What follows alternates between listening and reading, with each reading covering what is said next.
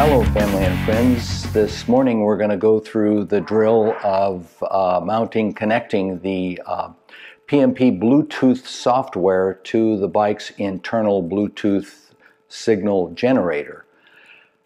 It's called the Aprilia PMP.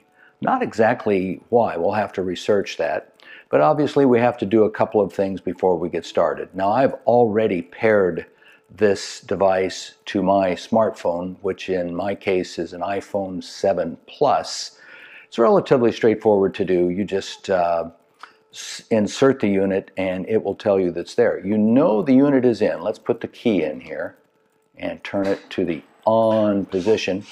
We'll hear it prime the fuel injector pumps.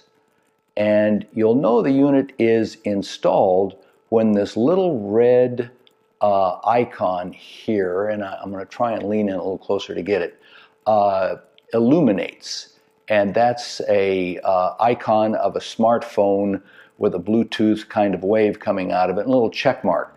That says, yep, you do have the PMP unit installed.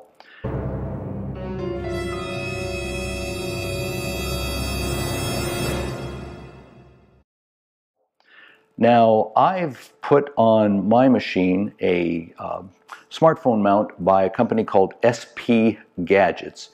It's a Moto Mount Pro, and I have to say, I think it's a pretty handy little gizmo. For one thing, you don't have a lot of room on the Tuono handlebars, and this gives you plenty of room to install it. You just put it on, lock it into position thusly, and voila, you're there. You've got it.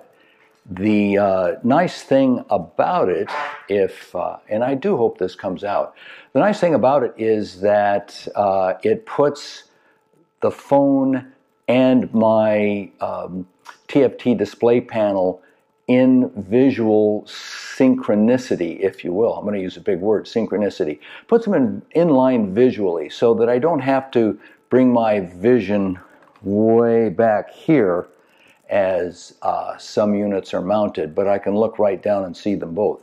Not that I advocate, by the way, not at all that I advocate in any way that you take your eyes off the road for more than just brief periods of time, particularly when you're riding a sports motorcycle such as the Tuono. Okay, so obviously we have to turn on our phones and go through that little security process to say, yeah, I really own this phone. I'm the guy. I'm the dude. And we're going to look for the V4 app icon, hoping this comes out. It'll be down there. You'll see it, V4. Push that. Aprilia hops up, nicely rendered. Oh, I just remembered. I have to go back. Sorry, folks. Got to go back, and I've got to go to Settings, go to Bluetooth, look for BT Router. BT Router. I'm going to bet BT stands for Bluetooth, but BT Router, it shows I'm connected. Again, I'm just hoping this comes out on the screen for you, but it does show that I'm connected. So I can go back now to the V4. Oops, just went past it. Just touch on that. Legals only used on roads and apps and tracks closed to public traffic. Yes, of course, we agree to everything. And there we have our menu. And you'll notice there are 9 icons across the top here, including settings, instructions, the bike manual, which is kind of handy, legal notices, which you can send to your attorney for a couple $300 an hour. They can peruse for you. Options, trip computer, map, which is kind of handy, track, and dashboard. Now, we're not going to go through all 9 of these this morning. I want this to be a brief enough video that lots of people are going to see it. Now, another thing to notice that once I connected that software, not only is my little phone icon illuminated here, but the V4 is illuminated as well.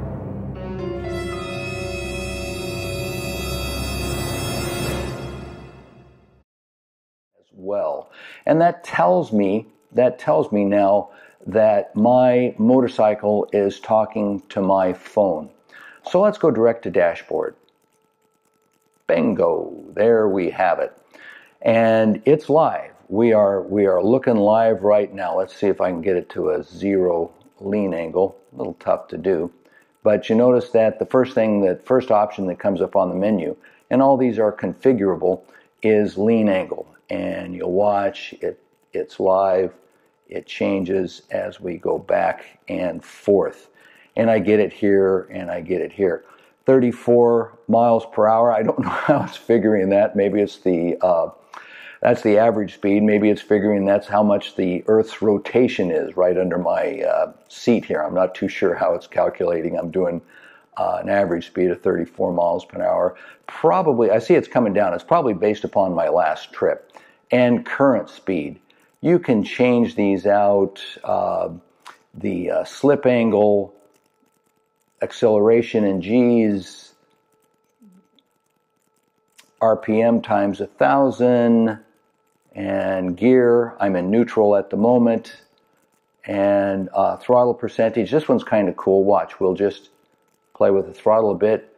34%. Hang on, dude, you're going places. Let go of the throttle, we're down to 0%. So all of these are configurable, each one of them, as you go through the submenu. I've not got a lot of experience with this, so it would be difficult for me to make a recommendation one way or the other to using them. But you are live, tracking what the bike is doing at this second, plus it's also accumulating the data in a file. So to go back to the main menu, we're supposed to be able to push the, just take our 2 fingers and put it there. And we can go back and look over settings, as I said, instructions, track, map, that sort of thing. Let's go to map here. And it shows I'm at Wistful Vistas in Trottelazanha and just raring to go. Let me go. Let my people go. You notice there's some options on the side here, and I can hit the gas station option, and it shows me within just a little bit where the closest gas stations are. Arcos 76, Shell, and if we go to the top of the menu, it should be the closest one. It shows that I've got a mobile 1.8 miles away. So that's a handy little thing, especially with a bike as thirsty as this, because you do run through the gasoline, particularly if you have a strong right hand and you're watching that throttle map go back and forth, back and forth.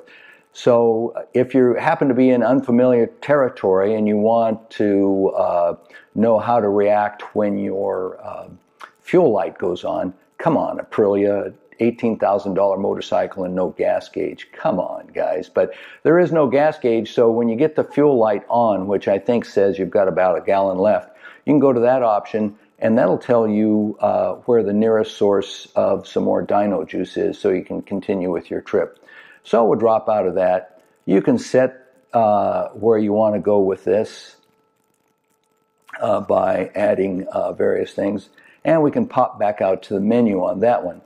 This is kind of fun because this is track, and it's fun to imagine, yeah, I'm in Austin, I'm in the USA, I'm an American.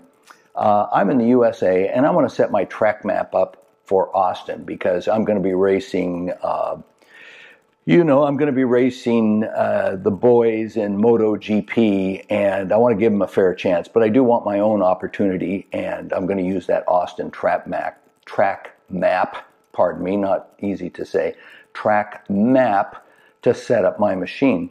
There are submenus that you can go through and actually set this machine up to handle on a corner by corner basis. Come on. I mean, how good does it get? So we can go to the trip computer, and it shows you my last, or the current trip, distance traveled 27.8 miles, maximum speed, I've gone 3.3 miles per hour. I don't know how, it just must be my speed of elocution. That is how fast I talk. So I'm not too sure how it got that. Average speed 31.3, and I'm doing 0 miles per gallon, so that it's going to be an expensive trip. I can go in here and retrieve files from previous trips I've taken. Here's one I took, actually shameful to say, but that last time I went was around June, well, actually early July, but I didn't log the trip. So we can take a look at the representations, the graphical representations of that trip. Average speed, 67.9 miles per hour. I'm currently at a 0.2 lean angle, and it gives you these over time, which is a pretty cool thing to look at. Again, I have not really completely delved into all the details and the possibilities with this, but you can review your trips on your smartphone and look at cool things and even roll the graphics back and forth. It's a lot of fun to do. There are other apps available, by the way, for motorcycle trips. One of them is a very nice one supplied by Pirelli, who supply the OEM tires for this machine. And at a later stage, I'll go through those.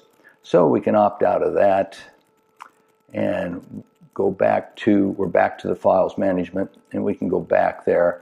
And here we are at the current trip, and we'll go up to the main menu. Hello. There we are, back to the main menu.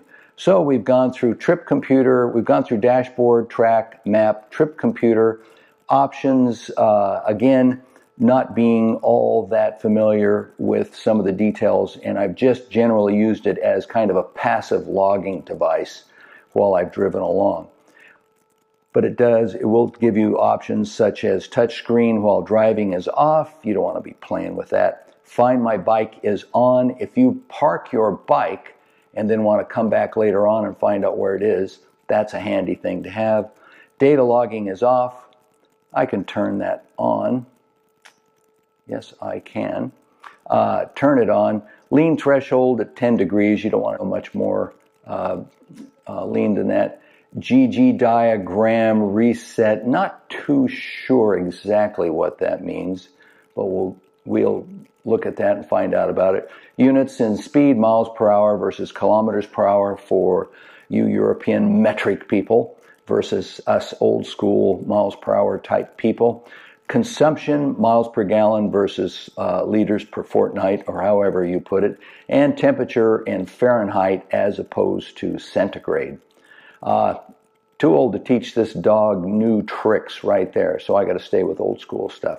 So we can go back up to the main menu, and we have gone through our options. Settings, Bluetooth settings, which we don't really want to back out to go to that. So we're going to go back into the V4 and say OK.